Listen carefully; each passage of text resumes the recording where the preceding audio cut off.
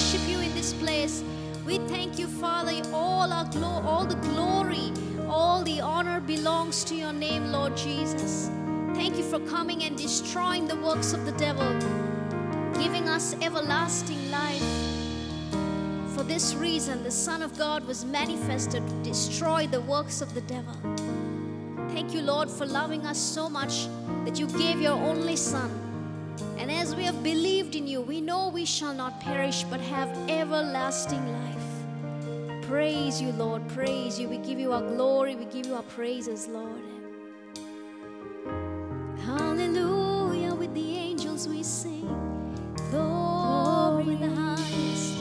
Oh, hallelujah, Lord, we're excited to celebrate the gift, your only Son. We're so excited to remember it, Lord, and celebrate that we are serving a God who is alive, who lives in us. Hallelujah. Praise the Lord. Let's rejoice this morning. We've come to celebrate our risen Savior. Isaiah 9:6, it says, "For unto us a child is born, unto us a son is given, and the government shall be upon his shoulder, and his name shall be called," shall we say it together? Wonderful. Let's say his name is Wonderful, Counselor, the Mighty God, the Everlasting Father, the Prince of Peace. Amen. He's the God that we serve. So let's rejoice in him, celebrating our Savior's birth. He came to this earth on a day. We don't know the exact date, but we know that he came and he was born to save us, born to give us everlasting life. Thank you, Lord. And all of you online, let's celebrate together the birth of our Savior, Jesus Christ our Lord. Even as you were maybe watching in your homes, or maybe you're out, you're watching this, we pray that the Lord will minister to you, and also that you'll get encouraged by these songs, because the Word of God always fills us up with joy. It gives us strength. And so we pray today that the Lord will speak to you and he will minister to you. Jesus was manifested to destroy the works of the devil. And more importantly, he loved us. The whole reason he came was because of his love. And he loved you so much that he laid down his life for you. He laid it down as a sacrifice so that you can be risen with him. You can be born again. To be born again means to be born from above. You see, we are born physically in this earth, but that's just our natural birth. But we see how Jesus said you got to be born again. That means you receive him. That is your new birth. When you come into the family of God, you get born again. And today we pray that you'll celebrate with us. And if you don't know Jesus, today you can pray with us at the end of this worship, and Jesus will come to live inside of you. Amen. Rejoice with us. Lord, we come before your presence, and we thank you, Lord, that you are here with us. We know where two or more are gathered in your name, you are here in our midst. And Father, I thank you for manifesting your presence today. You said, Father, that you manifest yourself to those who love you. And Lord, even as you are lifted up, you will draw all men unto you. And I pray for the hurting, for the lost, for those who are broken. Maybe they're searching the meaning of Christmas. Father, I thank you for revealing yourself to them, that they will receive you as Lord and Savior, that they will realize that they don't have to live a life anymore just to go by, but they can have the abundant life that you promised. And we believe for souls this day, Lord. In Jesus' name, amen. Let's rejoice in him. For unto us a child is born. Glory in the highest.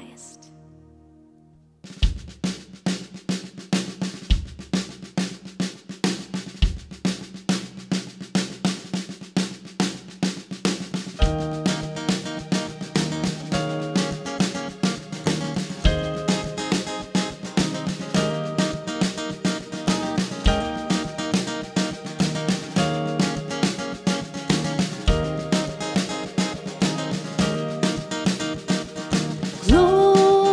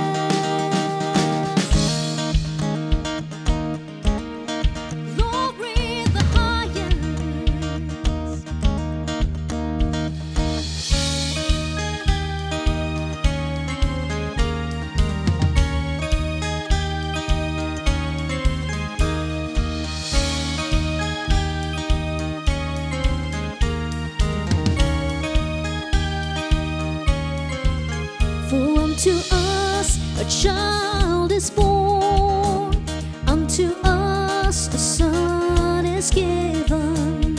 He is the Son of God. Yes, He is the Son of the highest.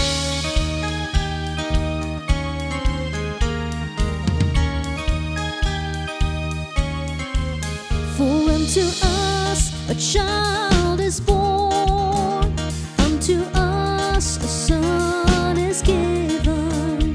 He is the Son of God. Yes, He is the Son of the highest. His name shall be called Wonderful Counselor, Mighty God, Everlasting Father, Prince of Peace, Immanuel, Lord Jesus. Your name is Jesus.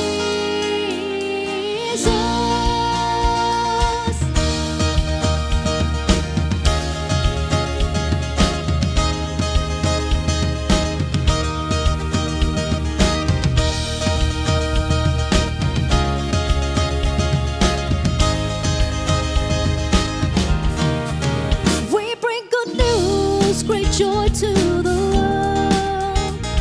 Our Savior and King is with us. He reigns upon His throne. His kingdom will never end. His name shall be called Wonderful Counselor, Mighty God, Everlasting Father, Prince of Peace, Immanuel, Lord Jesus. Your name is Jesus. His name shall be called Wonderful Counselor, Mighty God, Everlasting Father, Prince of Peace, Immanuel, Lord Jesus. Your name is Jesus.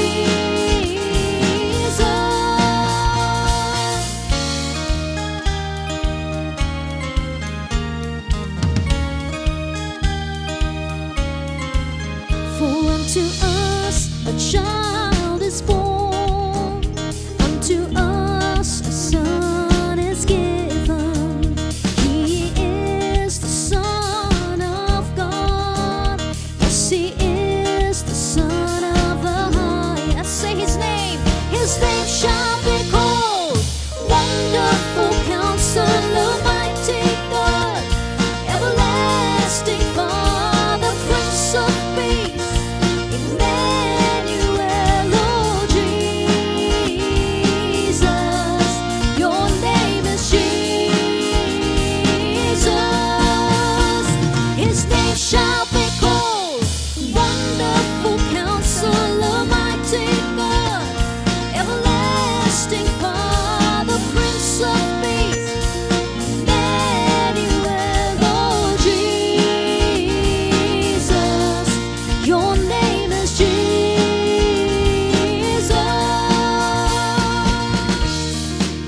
Jesus is your name.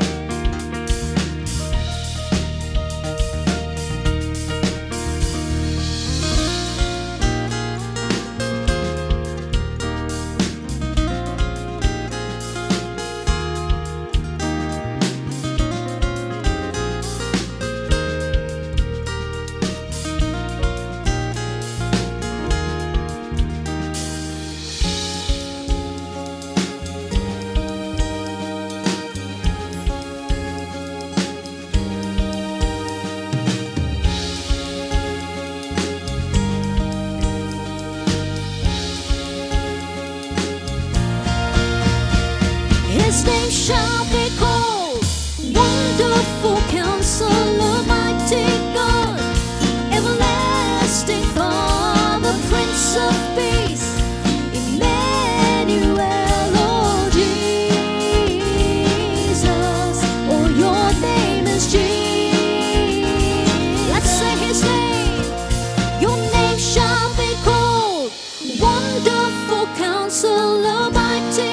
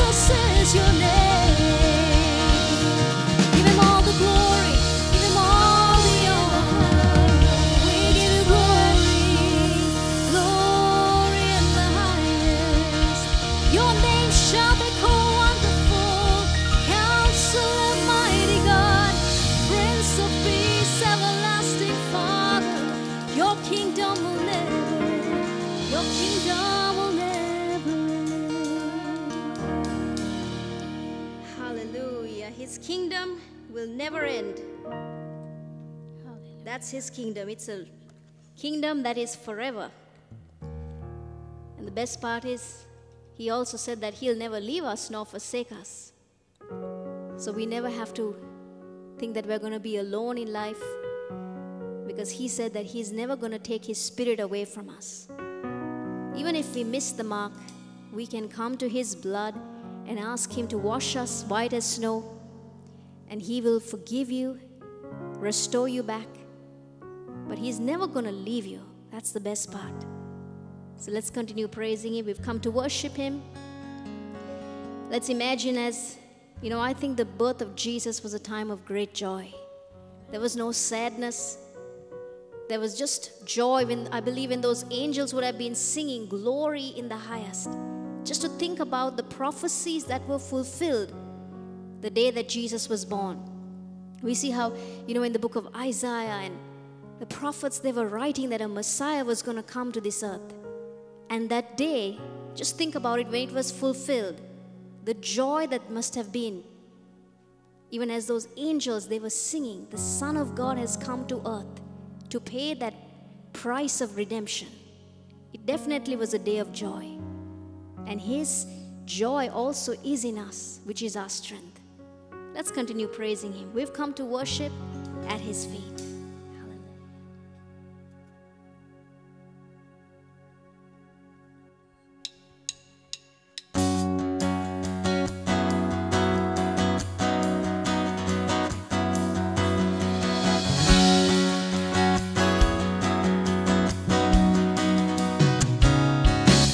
To worship at your feet, we've come to give you all the praise.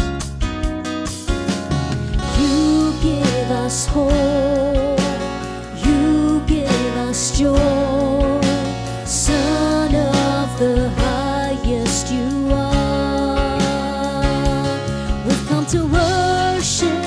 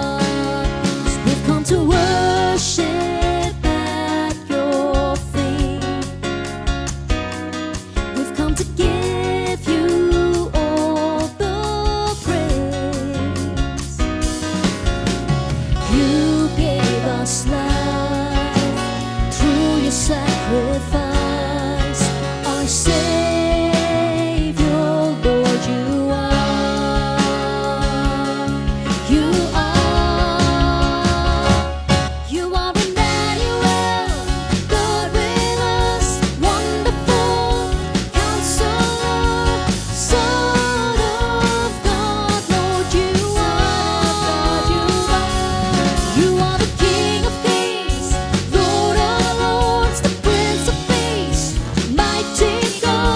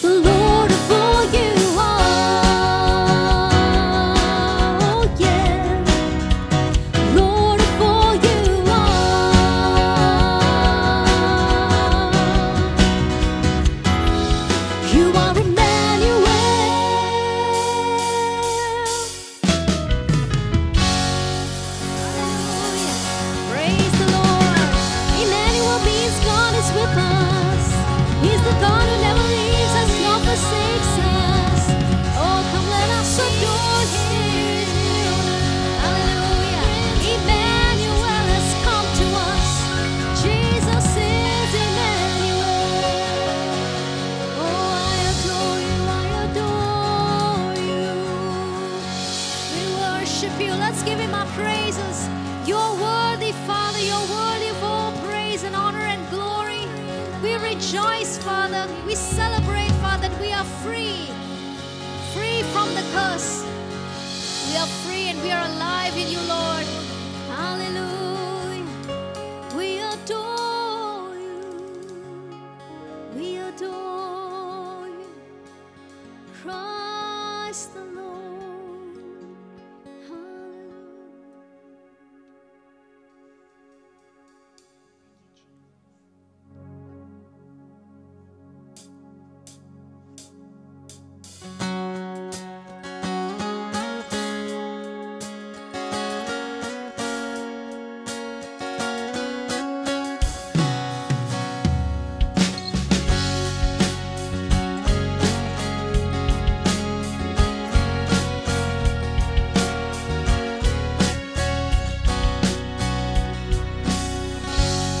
2,000 years have come and gone since you were born. Still you are here and live inside my grateful heart. Savior, I was made to love you. Savior, I will sing. I adore you. I adore you, Lord. I adore you. I adore you, Lord.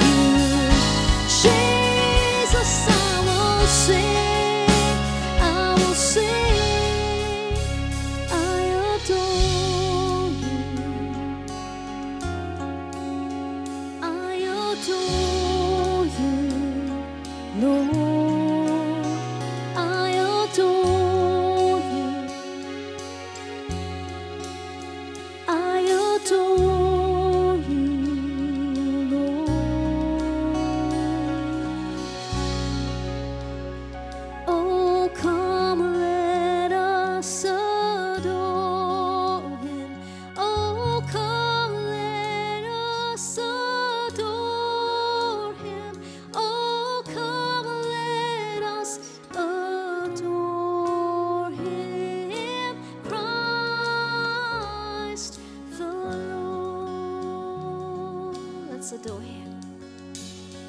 Oh, come, let us adore Him.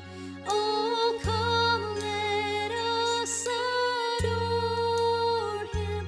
Oh, come, let us adore Him, Christ the Lord. We adore You, Lord. Oh, He is worthy of our praises.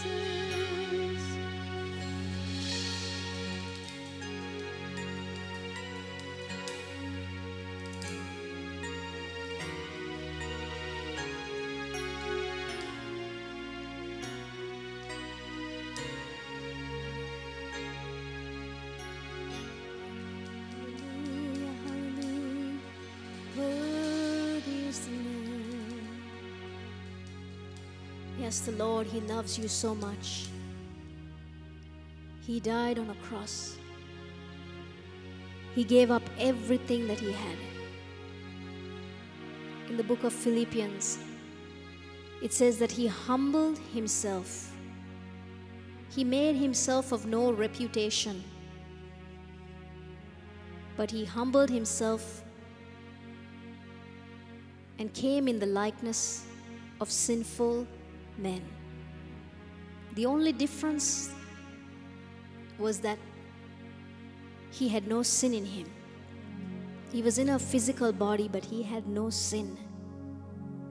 Every person that is born into this world has a sinful nature inside of them. And that sin is what causes us to do things that are not right. It causes us to just yield to our emotions and our flesh. It's because we are born with a sinful nature. Everyone who is born into this world. The only way that sin nature can be removed is by the blood of Jesus. And He became sin. The scripture talks about how He became sin, even though He didn't know any sin. But after He became that, in exchange, He gave you His righteousness. So He removes your nature of sin and He puts righteousness on the inside of you. And righteousness means right standing with God. You see, with our sin, there is a barrier that separates us from God. It's a wall that is between us. But the scripture also tells us that by His blood, He has removed that wall of sin that separated us. The moment you say, Jesus, I receive You as Lord and Savior, He removes that sin nature out of you and He puts righteousness in you. And because you have His nature now, you want to serve Him. You want to love Him because your nature is different. You see, even the creatures of this world, the animals, they have a nature of their own, which is why they behave in a certain way. And we had a sinful nature in us. But thank God His blood came through. When we received His blood, when we received Him as Lord, He removes that. And He puts righteousness. And maybe of those of you watching us online, you don't know Jesus. Well, today He is calling you. The Bible says that He stands at the door of our heart and He knocks. He truly wants to come into your life. He's not a God who is too busy, has no time, or He doesn't care about you. That's not the kind of God that we are serving or we talk about. The God that we serve is a God of love, a shepherd who wants to lead you in life and guide you. And if you want to see a difference in your life, the first thing is receiving Jesus as Lord. You've probably tried to do things in your own strength. Just try to live your own life. And maybe it has got you through, but that can't take you further. It can't bring you to the place of happiness that you're looking for. The place of joy is knowing Jesus Christ. After you receive Him, that's not the end. He gives you His word that you can follow and receive guidance for your life and establish you, and He will give you, He will show you your calling in life. He will lead you in the direction and the purpose that you were put for this on this earth. So if you're ready to receive Him as Lord and Savior, you can pray this prayer with me. And all of us here as believers, we can pray too. And Jesus will come and live inside of you. He'll put His nature in you. So say it after me. Say, Lord Jesus, I believe that you died on the cross for my sins. Jesus, I know that I'm a sinner. I repent of all my sin. Wash me with your blood and cleanse me. I invite you to be my Lord and my Savior. I believe that I am now righteous, right standing with God. No longer am I separated from you. Thank you, Lord, that you rose again to give me a new life. I am now born again. In Jesus' name. Amen. Amen. Praise God. If you prayed that prayer, Jesus has come to live in you.